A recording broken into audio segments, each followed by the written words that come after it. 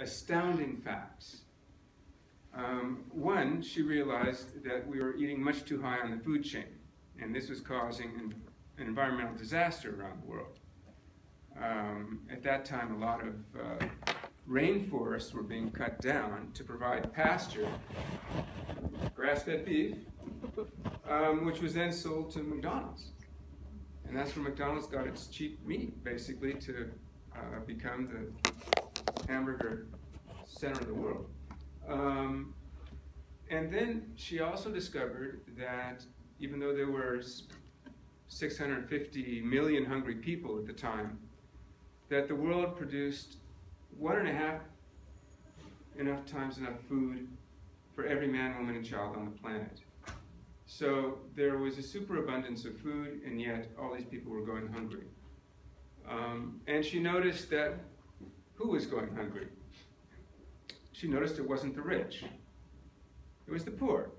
So the people were going hungry not because there wasn't enough food, but because they were too poor to buy the food that was being produced. And this was actually revolutionary at the time, because we had people like Alan Toffler and Future Shock, and we had this Garrett Hardin with his Tragedy of the Commons, and everything was about, the problem was overpopulation and scarcity. The key word was scarcity. People were going hungry because food was scarce, and we had to double food production within the next generation, or the world was going to starve. We were going to eat ourselves off the planet. And of course, what she found completely contradicted this. So anyway, her book became very popular, and with the royalties from the book, she established Food First. And as she continued to, as Food First then continued to research this issue, we realized that we, of course, then had to ask, why are so many people poor? Is it just a lack of development? Is it underdevelopment? And that pretty much was the trope at the time. These were the development decades, and the global north was going to provide the technological expertise so that the south could develop, and they would end hunger, and they would catch up with the north economically. And there was Jean Rostow had a whole theory of the 10 stages of development taking off. It was really seen as kind of an evolution. Everybody was soon going to be, in fact, within 10 years, they had a development decade, and they said within 10 years, everybody was going to be as rich as the United States, as well off as the United States, as well fed as the United States. And this unleashed, a huge development industry. But as Food First did more research into the causes of hunger, realized that who were these poor people? And it turns out that many of them were farmers. And it turns out that they were producing most of the world's food. Now, this was true 40 years ago. It just happens to be true again today. And what's especially disturbing is that this is not only true far away, once upon a time in a country far away. No, this is true today, and it's true in this country as well. 1 in 7 people in this country are going hungry. Call them food insecure. That's the same as the number of people who are going hungry around the world. So that's not a very good record for the richest country in the world that produces more food than anybody else, like China.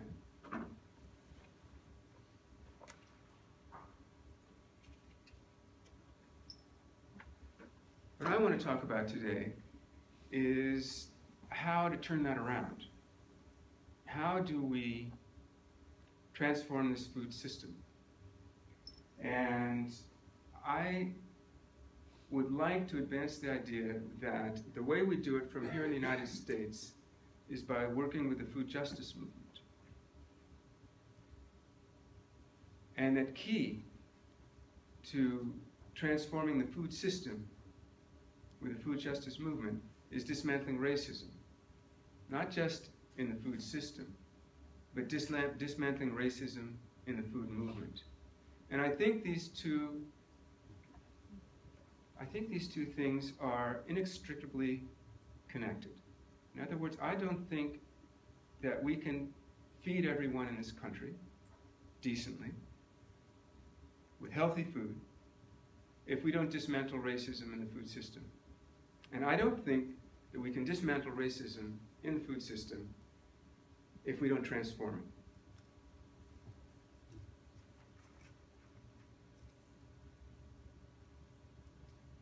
So, the first thing I think we ought to do is congratulate ourselves, because we have a vibrant food movement.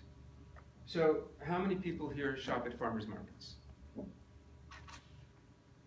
I know this is a select crowd, but that's all right. How many grow organic food? Buy organic food? Great. CSAs? Anybody belong to a CSA? Food Hub? Okay. School garden program? Yeah, good. Urban farm? Okay. That's great. You know, I left this country in '76, and I didn't really come back until '96. I was working in Latin America, as Emory mentioned. So when I came back, when I left, I grew up on farms as a farm worker. And what I remember was United Farm Workers Organization, the UFW, in California. So that's what I remembered about food and justice. But then when I came back here in 1996, all of a sudden, here's this food movement. This great, big, widespread, diverse food movement. And within the food movement, talking about good food, local food, organic food, and some people are talking about food justice. And then I began to learn about, in the abundance of all this food, how some people had to eat the bad food and were getting sick. Right? So I thought this was all very exciting, and it is extremely exciting. Our attention to food is really something new, and it's kind of, for me, it was very strange, because I'd come from places where sometimes there really was a scarcity of food. And yeah, people talked about food. But here there was an abundance of food, and then everybody's still talking about it. Why is everybody so interested in food? I think it's a good interest, especially if it's about good, healthy food and access to good, healthy food. But I think if we're as concerned about people as we are about food, we have to ask ourselves some hard questions. Like we have to ask, how come 1 in 7 people go hungry in this country? 50 million people, 14%, almost 15% of our population is food insecure. And we have to ask, why is it that the people who are most food insecure are people of color? Why is it that the people who are most food insecure are the immigrants who grow, harvest, process, cook, and serve our food? Why is it that people of color and workers in the food system are the ones that suffer the highest rates of diet-related disease because of the food that they eat?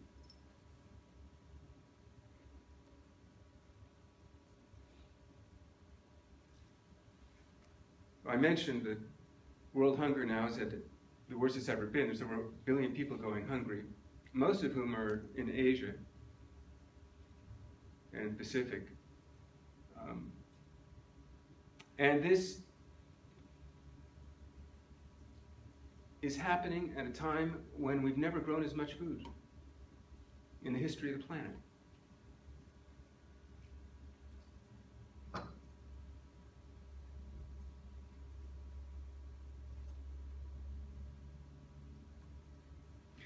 If you look back over the last 50 years, but just looking back to 1990 in this graph, what we see is that food production per capita has grown by about 12% a year worldwide.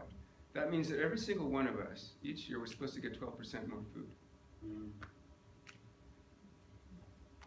And yet we have 1 billion hungry people and 50 million hungry people in this country. If you look at those blue diamonds up there, that's absolute poverty. You see, the poverty hasn't changed. Even though we're producing more food, poverty has not changed. And if you look at the yellow dots, that's undernourishment. Undernourishment hasn't changed. So clearly, solving the problem of hunger and undernourishment doesn't have anything to do with scarcity. We're producing more than enough food. It's not about production. And yet this is what you hear every day in the papers. This is what you hear at the UN. This is what you hear at the USDA. This is what you hear at with USAID. That we've got to double production by 2050 to feed 10 billion people, or we're all going to starve. Well, first of all, we already produce enough food today to feed 10 billion people. And second of all, it's not everybody's going to starve when people starve. We already know that. It's the poor who starve. And tragically, those who are the most hungry are the farmers, the ones producing our food. And among those farmers, 70% of the world's hungry are farmers. And most of those farmers are women. Women produce most of the world's food, and women and girls are the ones who are going hungry around the world. This is clearly an injustice. This is not just a mistake. This isn't a problem of infrastructure. It's not a problem of lack of technology. It's not a problem of distribution. It's not even a problem of waste, even though we waste 40% of our food.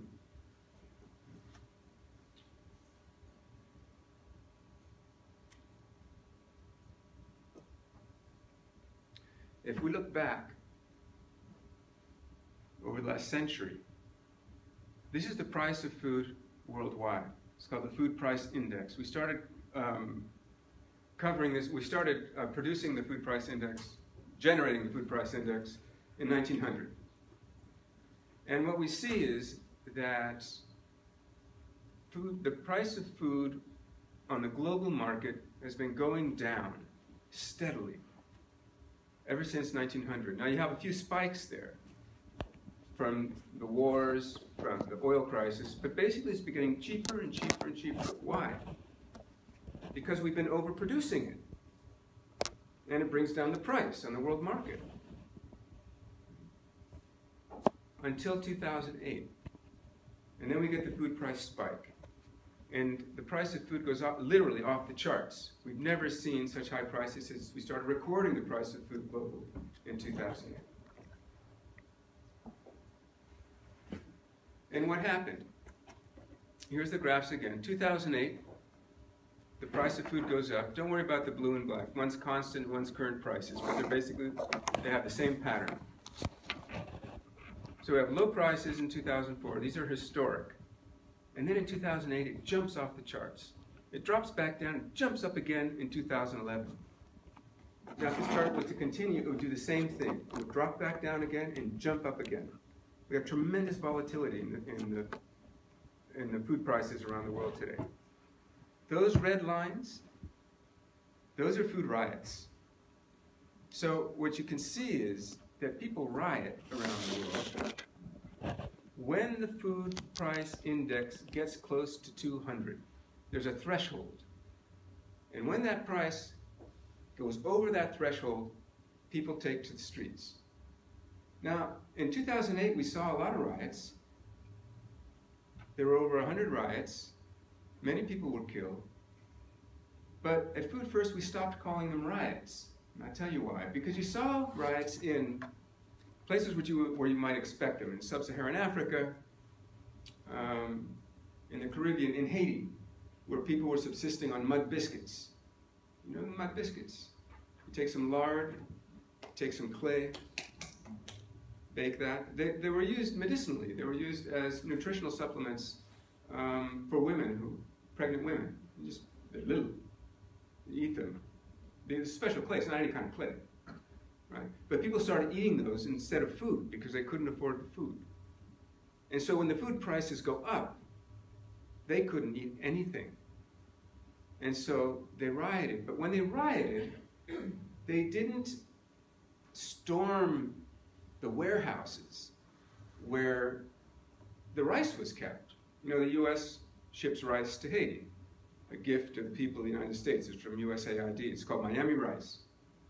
They shipped so much rice to Haiti, put all the rice farmers in Haiti out of business. But anyway, the rice is kept in these warehouses. They didn't storm the warehouses, break the locks and get at the rice. They stormed the National Palace. They drove the Prime Minister out of office, out of the country. Why? Because they were protesting against an unjust food system, an unjust political system, which couldn't solve the very simple problem. Here is the food, here's the hungry people, let's just put them together. And why didn't the Prime Minister do that? Because that food which we give to Haiti is supposed to be sold to the people of Haiti. It's not supposed to be given away. It's supposed to be sold. And they're bound by contract with the with USAID to sell that food. And so people were starving, and they couldn't sell the food, and they couldn't give the food away. And that's why people riot, because that is an injustice. The second spike there, see all those red lines all clumped up like that? That's the Arab Spring. So, in every single case of the revolutions during the Arab Spring, they started with a food riot. Now this gets leaders thinking, you know, this is bad. And in fact, this might even be bad for business. Who knows? But it's certainly bad for political stability. And so the G8 met, the WHO met, the United Nations met, the FAO met. They all met to figure out what are we going to do. I'm not actually going to talk about that because I don't think they did anything. But the important thing to notice about these food riots and these price spikes, and we just had another one, is that they always correspond to record harvests. So whenever we have record harvests, people go hungry. And we have record profits by the corporations who control the global food system. So these are the big monopolies, the oligopolies, the giants, like Archer Daniels Midland's grain company, Cargill, huge grain company, Monsanto, big input company, seeds, and then the retailers, the big retailers, Walmart, Carrefour, Tesco, Safeway. All of these companies made record profits when 1 billion people were going hungry. You know, they asked them, somebody asked, I think it was Monsanto, about these profits. Don't you feel, you know, a little bad making all these profits when so many people are going hungry? And the CEO said, oh, don't ask us about the profits that we make. Ask us what we do with the profits. Well, what do you do with profits? We reinvest.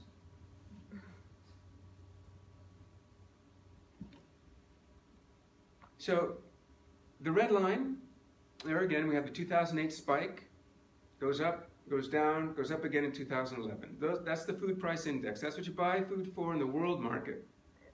The blue line, that's what you buy food for in the store. That's the local food price index, the retail index. So what you can see is that the grain companies make their money when the red line goes up. But the giant supermarkets make their money not just when the blue line goes up. The blue line doesn't drop back down. So when the price goes down on the world market, they keep their prices high. They don't drop them down. Basically, they gouge us. And that's where they make their money. Oh, the other graph looks just like the first graph. That's Monsanto's stock price. So Monsanto's stock price goes up as people go hungry. When people start to be able to eat again, because the price is going down on the world market, Monsanto's stock price goes down. That means the shareholders sell their shares. Now this creates a terrible problem for Monsanto, because Monsanto has accumulated all this money. They need to reinvest it. And right what they want to reinvest, everybody's pulling their stocks out. So what does Monsanto need? They need another food crisis. And they got one. I'm not saying that they planned it. Other people have said that, though.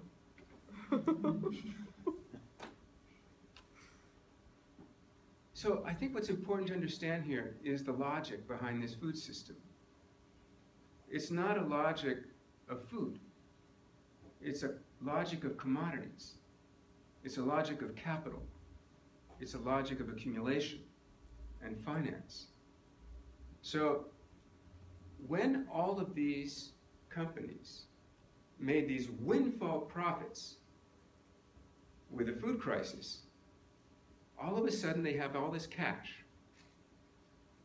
And they've got to reinvest that cash. Because if they don't, their stock price is going to go down, as is what happened with Monsanto. You've got to reinvest. You've got to keep growing. So they need either another crisis, or they've got to go save somebody from hunger. So that's when you have the new green revolution and Bill Gates and everybody saying, well, we're going to save Africa from hunger. Right? Because they've got to reinvest their profits. And there's no place to reinvest here. We're in a recession. Markets are saturated. So they've got to open up new markets, which means they have to destroy other ones. So what you see happening in Africa today is that they're destroying local markets, destroying local production, so that these companies can come in and save people from hunger. So you have to create the hungry people first, and then you can save them. Now, how does this connect to the United States? Basically, what we see here is the rise of what we call the food regimes. And if you think about the first food regime, a food regime is all of the institutions and all of the rules which control our global food system. So the first food regimes were colonial food regimes. They came out of Europe as the empires conquered and established colonies in Africa and in the Americas and in Asia. And they did this through military dispossession. And then in this country, and through enslavement and genocide. That's how they conquered these lands. And then what happened was these lands provided cheap raw materials and cheap food so that the North could industrialize. And that was true in Europe, and that was true in this country. This country was able to industrialize because of the slavery and the tremendous mega profits from cotton in the South. Europe was able to industrialize because it colonized Africa and Latin America and Asia. Then agriculture itself is industrialized in the global north. And that does two things. It shoves people off the land and requires the importation of labor, of immigrant labor, for this industrial, what became the industrial food system. At one time in this country, we had something like, if I can remember, there were 80% of the agricultural workforce in this country in the late 1800s was Chinese. We imported them. And then we get to World War II, and everything begins to change. Because after the war, the flow of food is reversed. The US and Europe begin to overproduce food. And so they have to send it to the global south. But the global south is already producing this food. So they'd have to destroy the food systems in the global south to get them to buy the food from the north. And they did that through the Green Revolution. That was the first stage. So the Green Revolution is the transfer of the industrial model of food production in the north to the global south. And that happened because Ford and John Deere and the seed companies, and basically Ford and Rockefeller, had already saturated the markets here in the north. The farmers couldn't buy any more tractors. They couldn't buy any more seeds. They couldn't buy any more fertilizer. Same thing happened in Europe. So where's it going to go? Well, let's sell it to the global south. Well, one, they've already got their own food. And two, they don't have any money. So we loaned them the money to buy our goods and destroy their local food systems. completely industrialized in the global south as well. So what that does then is it creates tremendous dispossession, and we get waves of immigrants coming to the north looking for work because you destroyed their livelihoods. And now the face of immigrant labor in agriculture in the United States is all people of color. In the West, in the Southwest, and all through the Midwest, it's largely Mexican and Central American labor. On the East Coast, there's more people from the Caribbean, but still largely Mexican labor. And these folks are former farmers whose livelihoods have been destroyed. The next step in this were the free trade agreements. And the free structural adjustment and the free trade agreements. So we'd loaned all the money so they could buy all our machinery and all our hybrid seeds and all our fertilizer. Everybody starts producing down there, and we start producing up here too. I don't know if anybody remembers the 70s, but in the 70s, farmers were told, the world is starving. The American farmer is the most productive farmer in the history of the world. Plant fence row to fence row. Here's the money, we're gonna loan it to you. Buy new machines. In fact, tear out the fence row, buy your neighbor's property. So farmers here began to produce and began to buy property and began to shove each other out of agriculture. And then, just when the global north was producing all this food, the global south was producing all this food. The price of food drops down to nothing. Everybody goes broke. We lost half of our farmers in this country. Went from 4% to 2% of the population.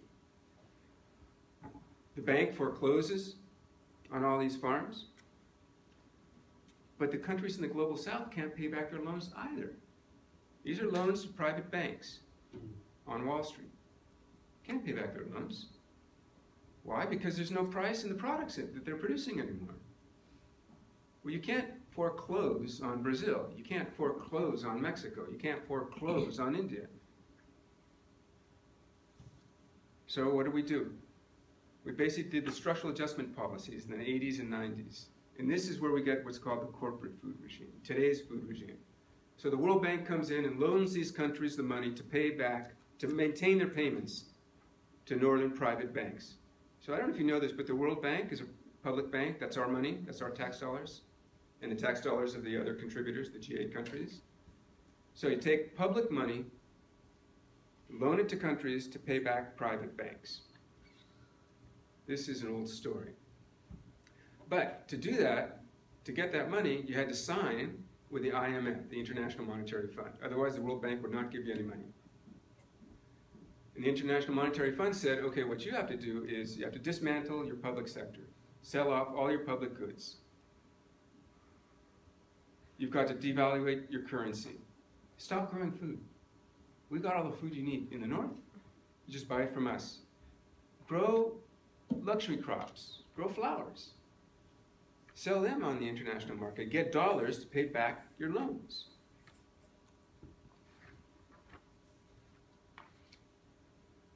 So what happens here is you get a tremendous movement of people of color from the global south coming to the north, looking for work. And it just reproduces a pattern which has been happening for hundreds of years, where the global food system is built on the backs of people of color and built through dispossession and exploitation. So we shouldn't be surprised when we see the rise in contradictions and in violence, particularly in police violence in communities of color, because of all the pressures that we're putting on these communities, and because our police forces have been militarized. Because the extra military hardware from the wars that we're fighting have now been passed on to the police force.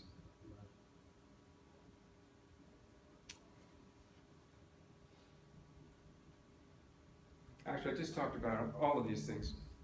But the results have been devastating. And so, at the same time, we have a rise in diet-related diseases in the United States. We have all these other impacts from the global food regime, the loss of our crop diversity, greenhouse gas emissions. 20% are produced by industrial agriculture, the largest single contributor to greenhouse gas emissions. uses up 80% of the world's water. Land is being grabbed all over the place because there's all this cash sloshing around the world. They don't know what to do with it, so they're buying land with it. In the cities, it looks like gentrification. That's why it's so hard to get land. That's why it's so hard to find a place to grow in the city, because now there's all this pressure on it. All this money coming in, buying up that land. It's the same process. And we see an increase of inequality around the world. An increase of racism around the world. And we see a horrible, terrible, tragic loss of the public sphere. Now, what do I mean by that? We used to share a lot more. Just think about the PTA. Think about public education and the PTA. The PTA was the public sphere which managed our public good, which was called education. That's where we came together. We had to deal with each other, and we made decisions based on what was best for everybody. That is being lost. As we lose our public services, as our education, our health, education, and welfare is privatized, the other big loss is our public sphere, our community organizations. This is happening around the world. I can tell you for sure because it's Food First, I travel around the world. I talk to groups like you, everywhere. It's happening everywhere. And this is tragic because right at the time when we have to face climate change, a rise in diet-related disease, a rise in police violence, a rise in hunger, is precisely the time when our public sphere, that place that used to protect us, where we stuck together in mutual protection, has been eroded. So to recover control over our food system and make it a food system which is healthy and sustainable and equitable, we need to recover our public sphere. And what's keeping us from doing that? I think that what is most keeping us from doing that in this country is racism. That's what's keeping us apart. And what might help us come back together, that one thing that could help us come back together and begin to recapture the public sphere, is dismantling racism. And the one place that I see the public sphere being reconstructed is in the food movement and in the food justice movement. Think about what you have to do to put in a garden. Think about what you have to do to put in an urban farm, start a CSA, establish a farmer's market. All the work, all the relationships, all the negotiation, all the cooperation, that is the public sphere. So the one hopeful light that I see in all of this is in fact the work which all of you are doing. Or most of you are doing. I know some of you are just busy trying to get through school.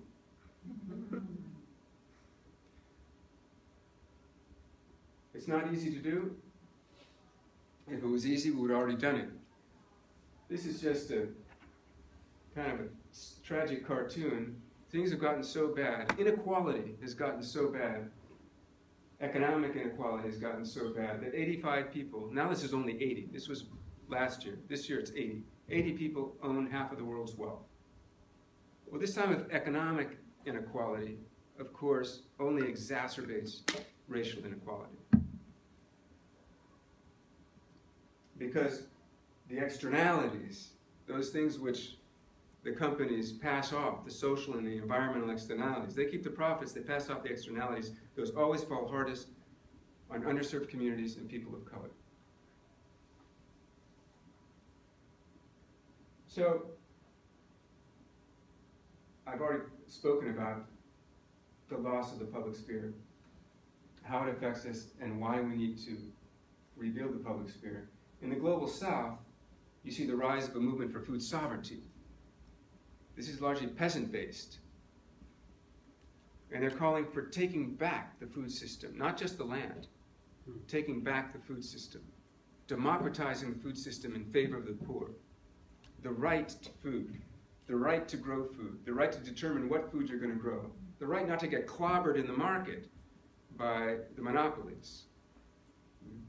In the United States, what we see first is the rise of food assistance because it's so bad. Things are so bad. This is what the Black Panthers used to call survival pending revolution. First you got to survive. Then you have to think about changing things. So the first thing we've done here is to try to survive. And people avail themselves of all these different government programs, of the food pantries, of the food banks. The food banks were supposed to be a temporary thing. They become a permanent thing. So we also see another part in our food movement which says that the food movement's broken. And what you have to do is vote with your fork. You have to send a message through the market, letting the market know that what you want to do is eat locally and eat organic and eat healthy. And that's great if you have the money to vote with your fork. But in a lot of neighborhoods, if we're voting with our fork, there aren't any polling stations. And I would say this isn't a broken food system. This food system is working exactly as the way it's always worked. And it serves some interests very well. So I don't think we can fix it. I think we really have to transform it. And so it's good to eat local. It's good to eat according to your values, if you can. You should. But it's not enough to transform the food system. So this is why I think that the food justice movement is pivotal for the transformation of the food system, because it's based on justice. And if you look at the roots of the food justice movement, you see that anyone who is in the food justice movement comes from some movement for justice. And I think that's what makes it strong. It is a movement of movements. But I think we also have to admit that if there's racism in the food system, and there's racism in the food movement, there's also racism in the food justice movement. And it's inescapable. Of course there has to be. It reflects the structures around us. Why am I speaking to you today? Why isn't it a young woman of color? It's because of the structural injustice in our society. It's because of structural racism in our society. We have to dismantle this. We have to figure out a way to deal with white privilege and dismantle white privilege. Otherwise we can't dismantle oppression. And I don't look it, but I'm half Puerto Rican. And so I also know a bit about internalized oppression. I had my language taken away when I was a boy. It was really hard to get it back. It took me decades to get it back. That's called language oppression. And for a long time, I felt like that language wasn't worthy. That's internalized oppression. So we have to deal with internalized oppression as well, because we need to create a powerful alliance within the food justice movement. Otherwise, we can't change the system. We can't create political will. There's some historical precedents for all of this. The Black Panther Party started the free breakfast program for children. There was no free breakfast for children before the Black Panthers. The Black Panthers relied upon their own community for this food. They didn't take a penny from government. They wouldn't have gotten it. They didn't take a penny from philanthropy. Philanthropy wasn't around. Now, things were different back then. There were many more black-owned businesses in the inner cities that could support this kind of a movement. Many of those communities have been economically destroyed over the last 50 years, along with the destruction of the economies of the global south, the food systems of the global south. The economies of our inner cities and our communities of color have also been destroyed. So now it's a little bit more difficult to do that, but the essence of it, I think, is very powerful because the Panthers basically said, we can feed ourselves. That is food sovereignty. We're going to take back control over our own food. That is food sovereignty. And they said something else which I think the food movement really needs to learn, which is food is just one plank in a larger platform for liberation. Because they said we want food, we want jobs, we want education, we want an end to police brutality. We want health. We want health, education, and welfare. These are rights. And food was one of those rights. So as we work to transform the food system, I have to realize that this is part of everything else. And if we can work to transform the food system, it's going to affect all other parts of our food system. So the food system is pivotal. Ending injustice in the food system is pivotal. And dismantling racism in the food system and the food movement is also pivotal. Because if we don't, we can't have a powerful food movement. And we need a powerful food movement or we can't have these changes.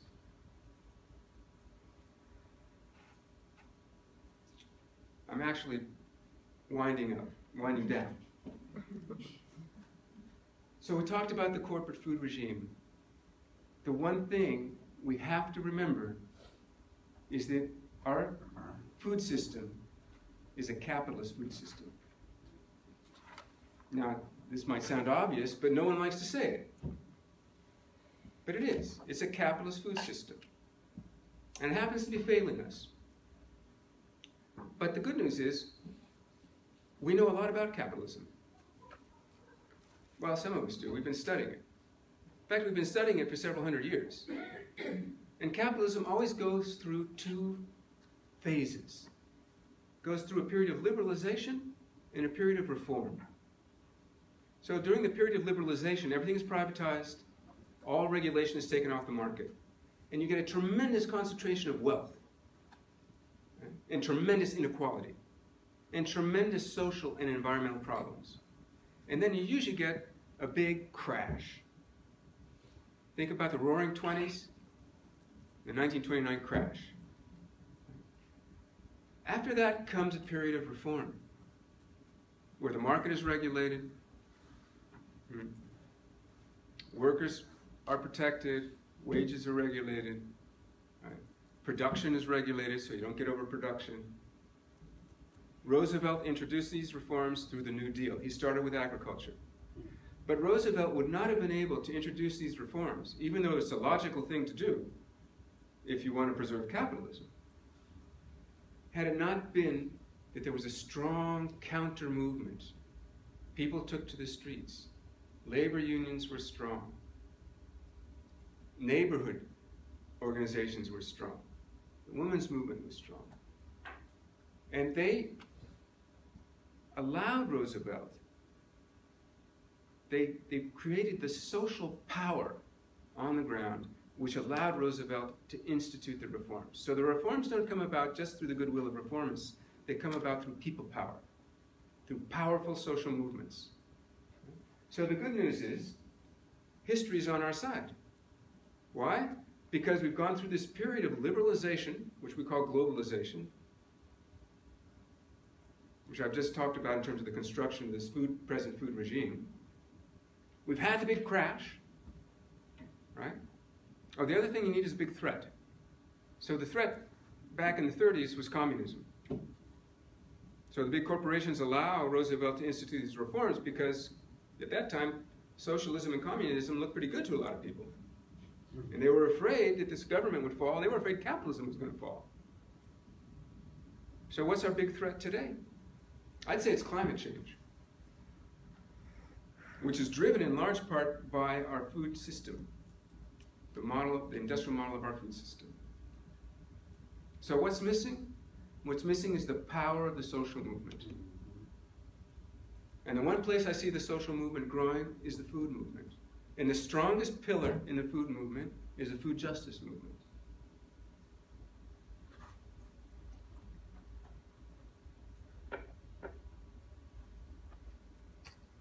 I'm going to skip over this one because we're running out of time. And I think I've already said enough. Okay, so how do we build these alliances? How do we do food justice? We have to focus on controlling the market, control exchange. And I know that we started with the farmers markets and the CSAs. We can't stop there because we have to change the rules as well. The rules and the institutions that are working against us in favor of the larger corporations. We need redistributive land justice in this country. It's going the wrong way. Land is concentrated. We need to put the land back into the hands of those who've had the land taken away historically. And I'll just say, African American farmers in this country, following Reconstruction, were able, without any help at all from the government, certainly not from Andrew Jackson, over time, to acquire 15 million acres of land. Now, as a result of the crises, which I've just laid out, they began to lose that land. In the 1970s, with the farm crisis, where we lost half our farmers, who lost their land first? It was African Americans. And if the white farmers had stood up at the time and said, wait a minute, we can't let this happen, we might not have had a farm crisis. But they didn't. And they paid, because they lost their farms too. So this is why building powerful alliances is so important for white people as well as for people of color. We absolutely have to stop oppression, but to do that we have to heal the trauma. We can't back away from this. Why haven't we come together? Because it hurts. Because we don't trust each other. Sometimes because we don't trust ourselves.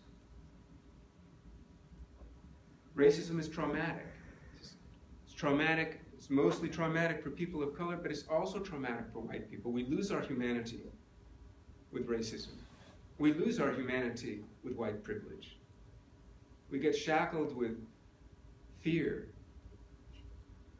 and with shame and with guilt. Well, you can't be a powerful ally if you're carrying around this baggage of fear, shame, and guilt. So we have to deal with the emotional aspects of our white privilege. We have to work through it. And we can't ask people of color to help us do that. We have to do that. I'm talking to all the white folks out here. We have to do that on ourselves. That's our job. They got all kinds of jobs to do. That's our job. Otherwise, we can't be good allies. So that means looking at white privilege, not just in the food system, not just in the food movement, but in our organizations and in ourselves.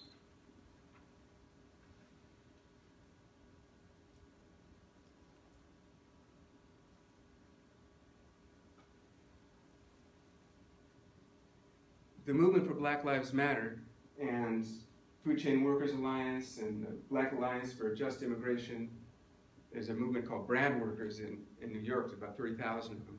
They talk about transformational solidarity. That we need to come together in order to transform this food system, because we don't want to reform it back to something it was in the 60s, because it was still oppressive then. We need to, in a sense, we need to liberate our food system. For that, we need transformational solidarity. We need a vision. And we have to overcome the historical trauma of racism and genocide and dispossession. And the good news is, we know how to do this. There's folks out there who know how to do this. They may not be working with our food justice movements, but there's been a lot of work done on this. There are resources. We just have to bring them in. This sacred path for overcoming historical trauma comes from indigenous communities in this country who have been devastated in the wake, in the years following the genocide. Who are devastated by alcoholism and violence and drug addiction. They know they can't get through it until they deal with the trauma, or they'll keep falling back into those patterns of addiction.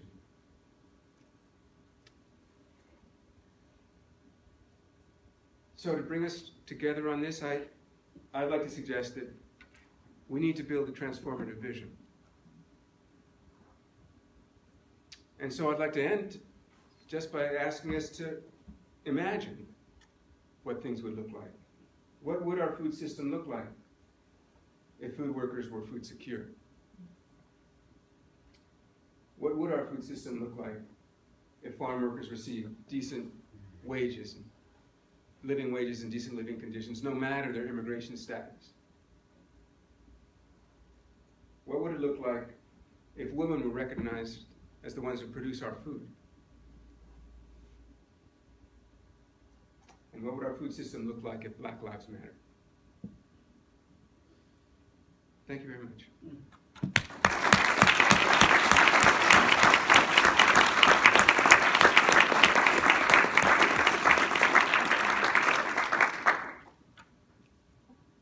So I guess now we get to talk.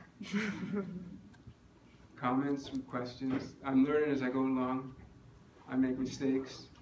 Don't be afraid to point them out to me. Sir? I'm curious what you see in this kind of whole paradigm that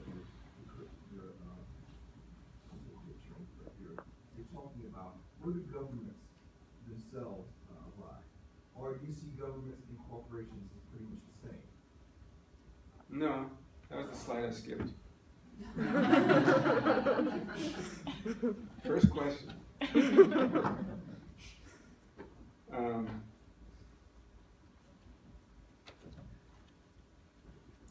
So this looks kind of complicated, but actually we've been through most of it. So we know what the corporate food regime is, and we know that it's made up of neoliberal and reformist tendencies. Right now, the neoliberals are strong, the reformists are weak. We're in a period of neoliberalization, globalization. Right? The neoliberals talk about food enterprise. Everything has to be done through the market. The reformists believe in the same thing, but they believe in safety nets for the poor, food security. So that's where we see our government and the institutions around the world. This is part of the food regime. So the World Trade Organization is a global institution. Actually, USAID is a global institution. USDA is actually a global institution. The Farm Bill is a rule, but it's a rule for the world. I mean, the Farm Bill sets the price of food around the world, influences the price of land around the world. So we have these two tendencies, right? And these guys are really strong. They're privatizing everything. They're destroying our public sphere. And these guys are almost powerless to do anything about it. If you think about President Obama, what he wanted to do, what he said he wanted to do when he first came in, and then how much he was actually able to do, you realize how little power reformists have in this country, even when they get into the White House. Why? Because there wasn't a strong enough social movement there to force the reforms. In the food movements around the world, we see a real progressive wing. That's us, food justice movement. You guys are doing it. You're producing the food, you're solving the problems in the neighborhoods, training people, setting up markets, local markets and whatnot, but you're not changing the rules. You're not changing the global institutions. So when we look at a much more radical side of the movement, it's the food sovereignty movement. They want to democratize the food system. They want food out of the WTO. They want to redistribute land around the world back to the peasantry, changing the rules and the structures. Right? So what I think is that if we need a strong food movement to transform this food regime, then this food justice movement is pivotal. I think that you are globally pivotal. I know it might not feel that way when you're out in the garden working on, weeding, but you are. Because if you ally yourself with, and I'm talking, not strategy, I'm talking, if you strategically ally yourself with the reformists, and they'll give you the money, and they'll bring you in, and they'll co-opt you, and then I think you split the food movement down the middle. And I don't think we have a powerful enough movement to bring about change here. Now, I don't care about tactical alliances. That's a different thing. That's more superficial. But if you form strategic alliances with the food sovereignty movement, with those who are trying to change the rules and change the institutions, as well as the practices and the relationships, then I think we have a powerful movement which can actually allow these reformists to introduce some reforms. And then the question is, what kind of reforms? Reforms to take us back or reforms to take us forward? Transformative reforms. So I think we're at a pivotal moment in history, a critical moment in history, you know, because of climate change and a lot of other things, where this food justice movement is going to determine a lot of where the food movement in general goes and how much power the food movement is going to have on government and all the other institutions that control our food system. So I'm not saying don't be in government. I'm not saying, you know, not work with these institutions. So, you know, some of these institutions are split, like the Secretary of Agriculture. I mean, Vilsack is a hardcore neoliberal. When Mirigan was subsecretary, assistant secretary, she was really reformist. She tried to do a lot of good things for us.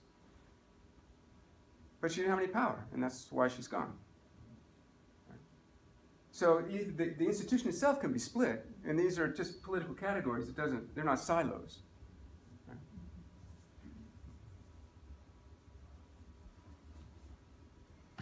Thank you so much. That was really great.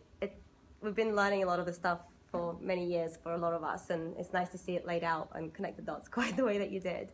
I wondered if you think that there is a sort of privatization of the public sphere that serves as a distraction for getting more people involved. So like you mentioned Bill and Melinda Gates Foundation, for example. On the surface, they focus on women farmers, and on the surface, they focus on trying to improve the food system, but it's done through like the technological angle and through microcredit and things like that.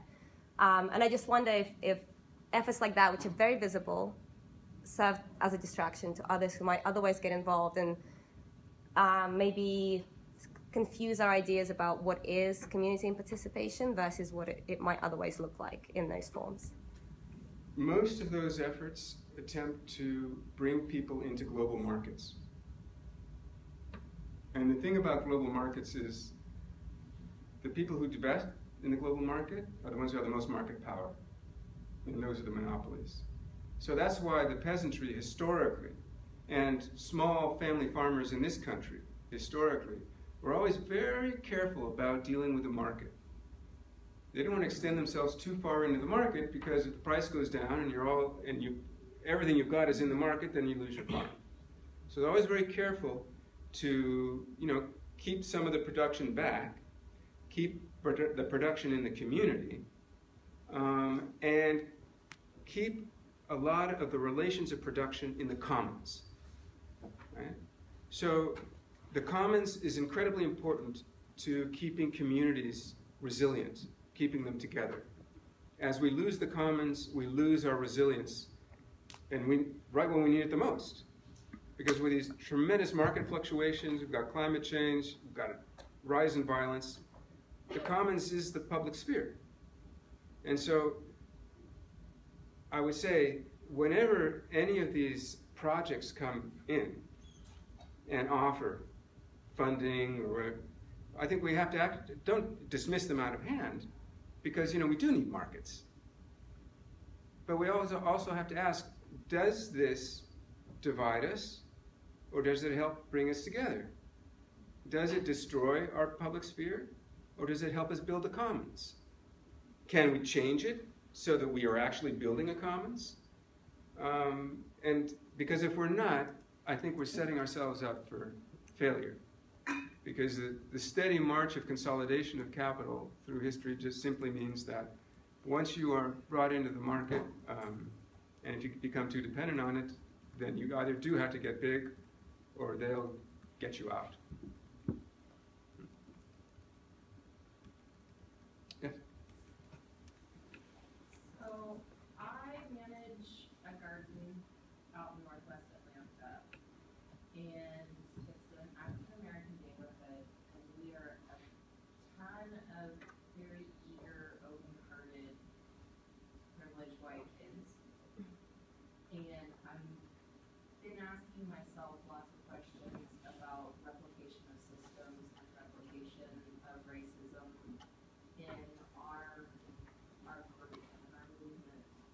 because at the heart of what we do is really working on social determinants of health and trying to fight those systems as best that we can.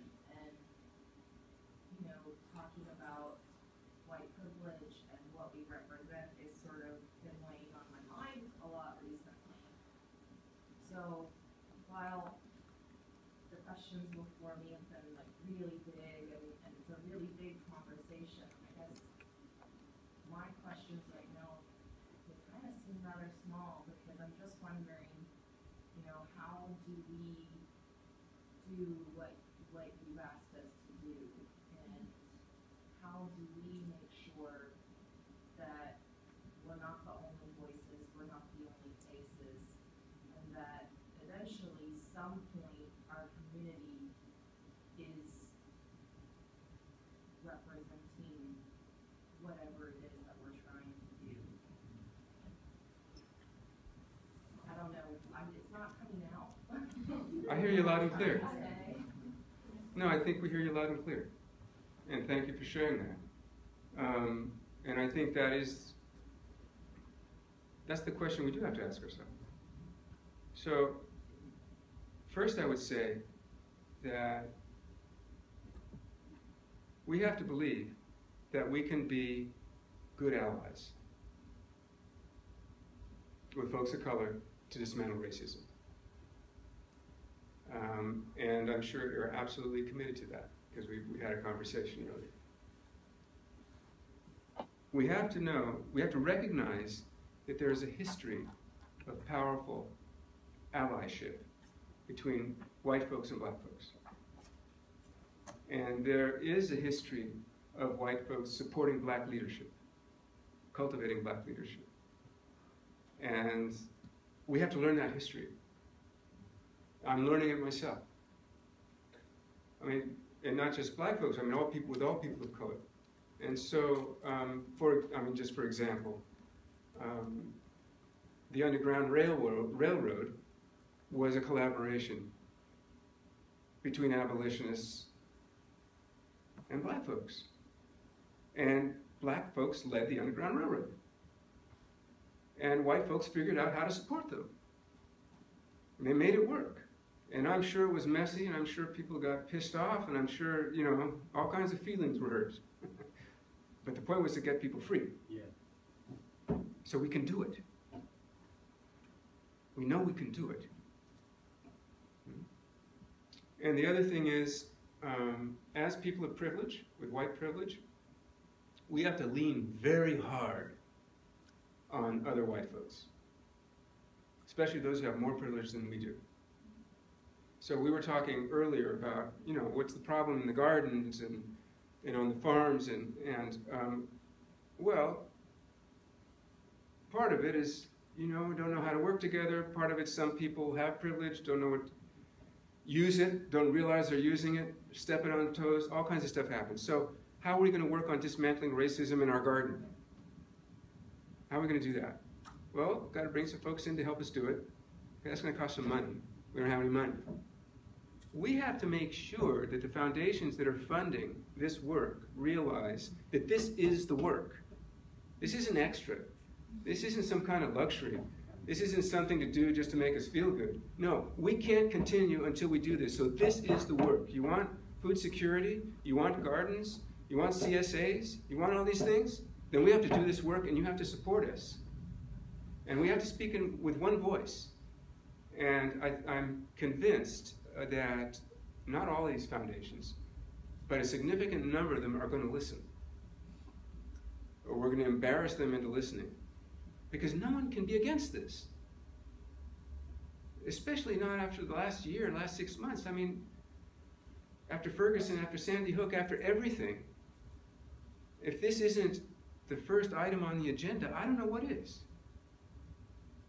And the food movement represents a unique space to work on this. It's probably the safest space, one of the safest spaces we've got to work on this. It would be irresponsible not to do. Bobby. I just want to kind of add to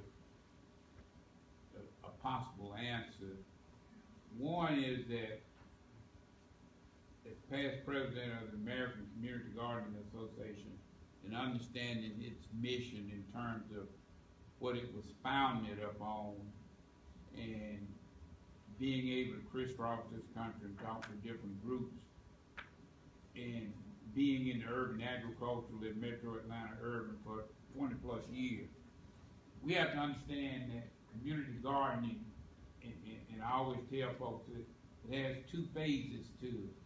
One is growing healthy food, and one is growing healthy communities. And it becomes important that you make an effort to empower the people in the community, to give them tools necessary to overcome the objective, to overcome the obstacles and stumbling blocks that's going to be in their pathway, so that they can handle their own situation. Because at some point in time, those influential people is going to disperse out of the community, and then you're going to leave people in the same shape that they were already in. So it becomes important that you build stronger and healthy communities, and gardening is just one of those tools to help you do that.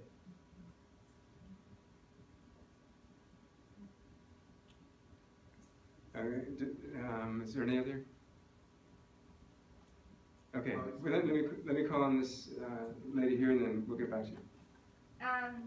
So this is getting at what you started to talk about, but in Atlanta, in the local food scene, what I see racism being perpetuated through is the distribution of resources, and how and when I say resources, I mean grant money, I mean funding, but I also mean social resources. I mean, who gets the attention, who gets the partners with the big people that promote you well, that allow your business, your farm, your organization to move up in the world. So my question is, how do we advocate for communities of color? How do we advocate for organizations run by communities of color in order to get an equal distribution of resources? By doing it. By being an advocate. Yeah. By taking a strong position and insisting on that. By stepping back when you have to step back, when the resources are coming, and make sure that they go to the folks who aren't getting them. I mean, I think that, you know, those of us with white privilege have more power than we think. I mean, we can really look up the food chain and make some demands based on what seem to me to be some pretty clear, not just moral arguments, but rational arguments. This can't continue. Things are getting worse. It can't continue. And I think we have to appeal to people's intelligence and to their better angels to do the right thing. So we have to become powerful advocates. And obviously, that means we have to have strong relationships with our allies, with people of color. We have to know what we're supposed to be advocating for. And we can't do that unless we don't have a good relationship. And so it's building those relationships. When you say building strong communities, it's all strong communities are based on strong relationships too. That's part of the glue I'm talking about, the public sphere. We get to rebuild that public sphere in a more equitable way. And that makes sure that within our commons, within our public sphere, it's going to be the rules of liberation. It's not going to be the rules from the outside. Because the rules from the outside are racist. We can't continue them. I'm losing track here. Gene. There was somebody else first. Well, I just want to bounce off what Bob was talking about with the idea of community. Far too often it seems like once that community is built, it's usually on the foundation of what is maybe a blighted, quote-unquote, area, that property value is raised and then it's taken. And so, you know, it seems like there should be some kind of initial objective and actual ownership of that blighted land, whether it's or however something happens to that. So, you know, it's not taken away. So if you have that kind of foundation, I don't know, but Yeah. at some point where it can continue to build as new people get into the community. I would just like, if I may, Eric, to also offer a little something to you too. One of the interesting things for me, I was born in Southern California and I was raised in a very diverse neighborhood, and so I was in and out of a lot of different households, and kind of like a common thread for, I think, many African Americans is to understand how different households run culturally, right? So what I've seen in most of the households of my friends that were white folks was they could go in their house, and if they got mad, they could yell at their folks, and they could do throw all kinds of temper tantrums and all that kind of stuff. And I couldn't do that in my house, and a lot of the friends of mine couldn't do that in their house, but I would see that behavior. And I would say that if you are a young white person in the food movement who has a paid gig, throw a temper tantrum. Because it is part of is what I have seen, it is part of the cultural fabric of how y'all get down. And you're already paid. Like, what most of us, I think Eric made a really good point by saying, there's some work that y'all have to do. Mr. Wilson has been doing this work for so long, and for you, I've seen so many young folks since I've been here in Atlanta, only the 8 years that I've been here, who've been able to step in and then find a paid job. So you can go in there and you can really, because it's all pretty monolithic in there anyway, and show yourself culturally. And say, hey, no, this is ridiculous, and cry, and do all the things you need to do. And throw a temper tantrum because you are on staff.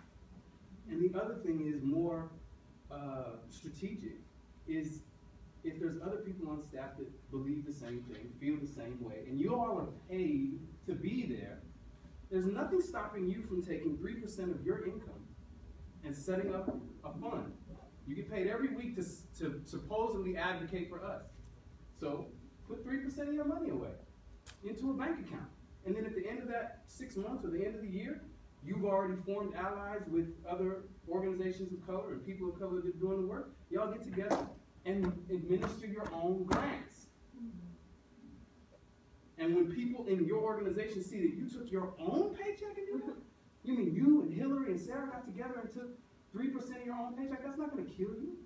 And then you put it together in a fund and you invested it, and then in a year it turned around and you walk over to Metro Atlanta Urban Farms and you come to grow where you are and go, we're doing this not on behalf of Georgia Organics, not on behalf of Emory, but on behalf of these 3 people who took it upon ourselves to do that. And we're going to not take applications, because food well applications come out at the wrong time and they take too long for you to get the money. But we're just going to say, hey, you've seen your work already. You ain't got to prove nothing to us. This is what we can do. No, we can't give you 60 grand, but we can give you 500.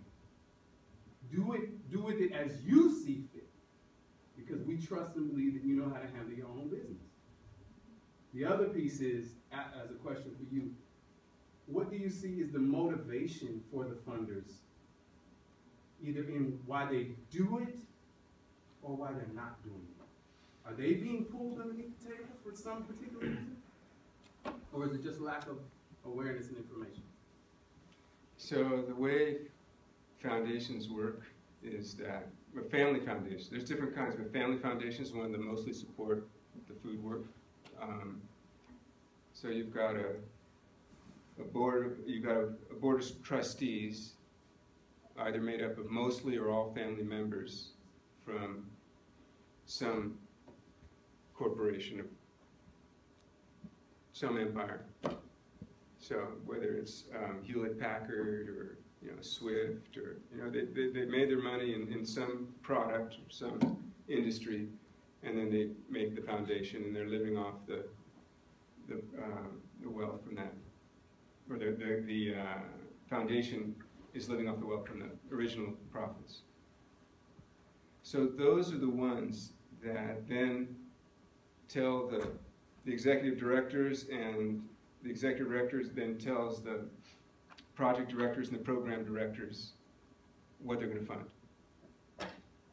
And so when you talk to a project director or a program director, about funding this or that, or you turn in a proposal to them or whatever. There's very limited flexibility of what they can fund. And the other problem is, so what to do about it? The other problem is these as the government has been whittled away, and we've lost our health, education, and welfare services that we used to get through the government. They've been privatized.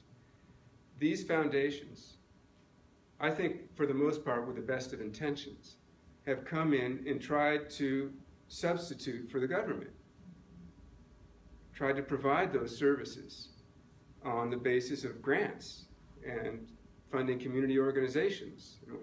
The problem is that there's never going to be enough grant money to do all that work. And then the other problem is they started too many NGOs, and they can't fund them all now. There's way too many. So they have us all competing with each other. And it's like there's a big marketplace of project proposals. You know, it's like they went to a farmer's market of project proposals, and they walk out and, okay, I'll have a dozen of these and a few of those and a few of those, and they fill up their basket, and those are the ones they're going to fund. And they come back the next week, and it's a different set. You know, so they can't build, we're not building partnerships anymore. We used to, we're not doing it anymore, but now the whole structure has changed. So how to get around that? I think you just provided a very good example, because what has to happen is something I saw happen when I was living in Nicaragua during the revolution, which is the community groups themselves have to have a plan of development. And then you present that development plan to the funders and say, you know, we all got together and we decided this is how we wanted to do things. This is how we wanted to develop our own food system.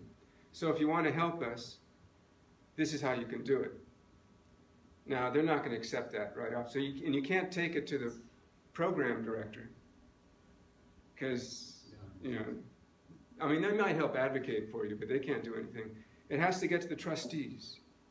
The trustees have to see that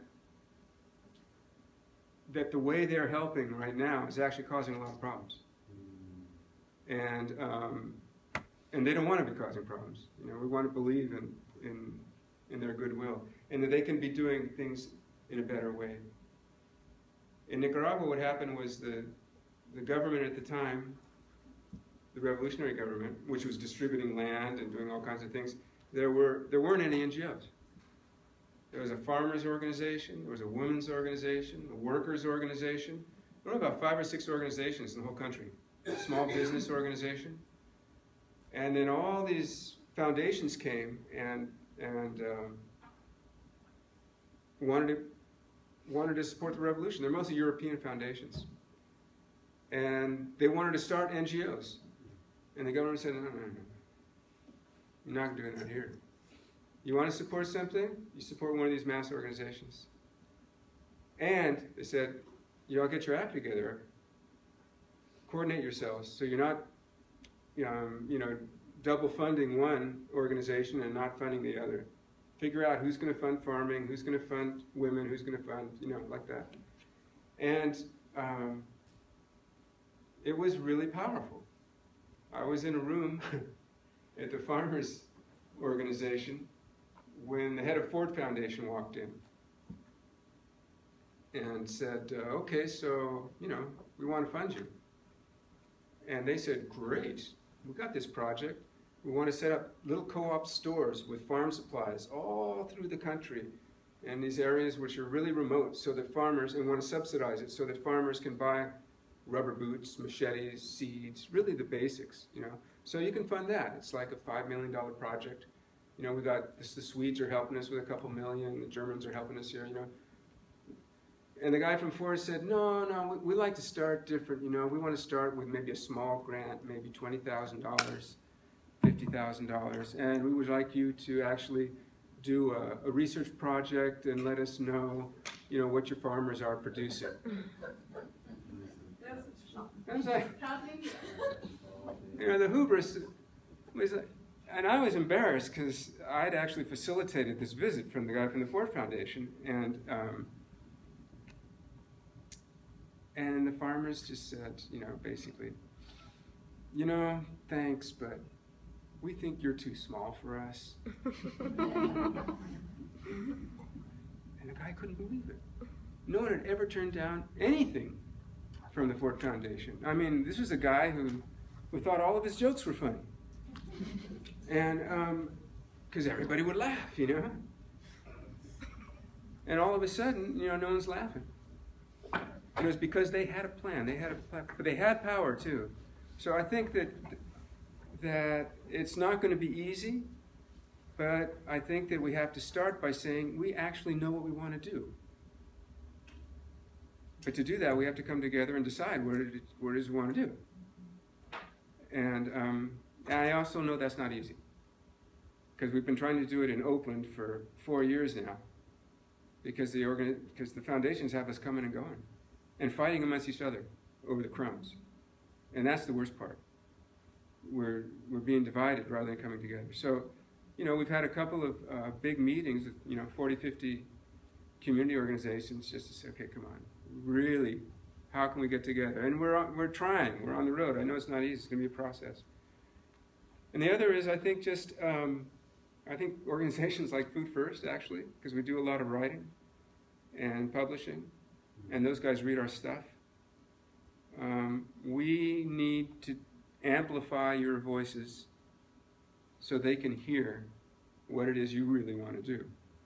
See, right now what's happening is they're looking at your performance. Oh, aren't you great, you did a garden. Oh, aren't you great, you did a CSA. But they don't see your vision.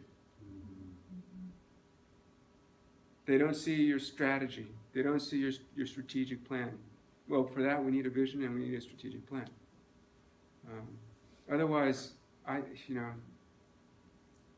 don't think that, the revolution will not be televised, the revolution will not be funded. Can I translate what you just said into they want to see it as being sustainable instead of having to keep giving money to the startups? Is that what you're kind of saying? They want to see, like when they ask for statistics? They want to see a lot of things, and so then they measure what you're doing, they measure your performance. And it's not a bad thing to measure performance. It's like an evaluation. You figure out where you're going. But what I'm saying is, how about instead of looking at your performance, they looked at your vision. What are you trying to accomplish? And then they said, we're going to help you accomplish that. And for that, you have to tell them what the vision is. Because they don't know. They're inventing things over there. They bring in consultants, figure out, what's the best thing for you. Yeah.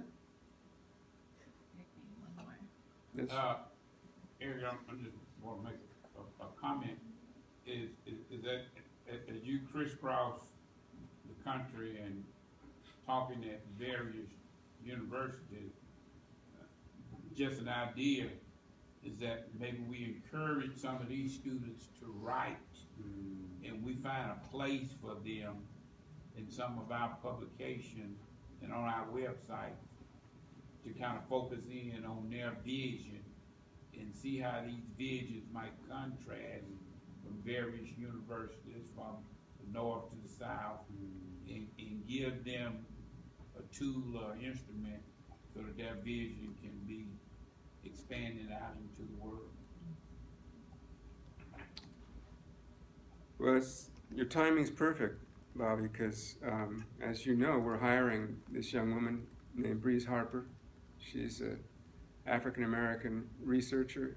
She does critical race theory, and she works in the community, and we want to have a project at Food First, which is focused specifically on dismantling racism at the food system, and it cuts across all of our programs and projects. And what you're suggesting is exactly what we can do with that program. She's coming on board in April. And I just want to give a shout out to my board of directors, because we've been asking the foundations for money for this for a long time, and they haven't given us any love. And so finally, I asked the board of directors if they would contribute. They would contribute money from their pocket, or if they would raise the money on their own, because there's 14 of us on the board of directors, to be able to fund this position. And if they funded half, I'd find some way to fund the other half. And they said yes. And so we're just going to do it.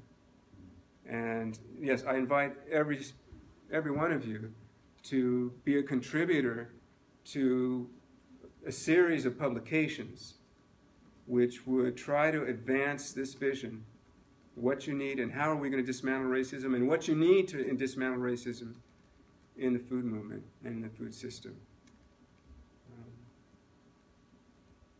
Yeah, we'll do that. We'll absolutely do that. So write to us, write to me. Yeah, and another thing that they can do, they also can send your $5 and $10 to Food First to say, help to support the movement, and then when you get the big job, send the big check. So how come I can talk like this? It's because we don't get any money from the foundations. We get money from people like you. We have 5,000 members, and they give anywhere from $5 a month. I mean, from $5 a year to $5,000 a year, and they expect us to be independent, to do independent research, speak our mind, and I invite all of you to be members of Food First, even if you got just $5. A lot of times I'll get $5 in the mail with a big long letter telling me what I should do or what I'm doing right and what I'm doing wrong and whatnot. And then, you know, $5,000 comes, wow, who's that? Let me call. No, they don't want you to call. Oh, one thing we do that I want to share is we take these food sovereignty tours. We go around the world. We take groups around the world. We go to Bolivia, Cuba, the Basque Country, Italy, South Korea, Mexico, and Hawaii. And these tours, they're a little pricey. They're not as pricey as most tours. As far as tours go, they're on the cheap end. About a 10-day tour. You get great food, and you meet with farmers and social movements who are changing the food system. It's a really good way to exchange information, make friends, and whatnot. This one's in Hawaii. Like in South Korea, it's the women farmers movement hosts us. In the Basque Country, it's the Basque farmers movement. You know, so it's usually with farmers movement. You stay in farmers' houses. They're great tours. Really good groups get together to go on these tours. And we're doing food justice tours in the U.S. So we bring people to the Bay Area and show them the Bay Area. What I would really like to do is to take young people from the Bay Area and bring them out here. And then bring young people from here and take them to the Bay Area. I just came back from New York, and they want to do that. They want to get kids from the boroughs together and come out. Now, those things, of course, the kids can't afford any of that. But we've got to find a way. Because there, you're not just learning, they're also going to be establishing a network of young leaders, right, who are going to build this food movement. There are scholarships for these tours. We always make sure that about a third of the people on these tours are farmers, either urban or rural, and there are scholarships for you. And there are scholarships for people of color. Not too many, because what we do is we charge the people who can pay a little bit extra so that we can have 2 or 3 scholarships. And we hit up some wealthy friends of ours to start a fund for scholarships. And I really recommend these tours. And I'd love to see some of you folks on them. And maybe with Bobby we can organize something between the West Coast and Atlanta too. Thanks so much. I really enjoyed it.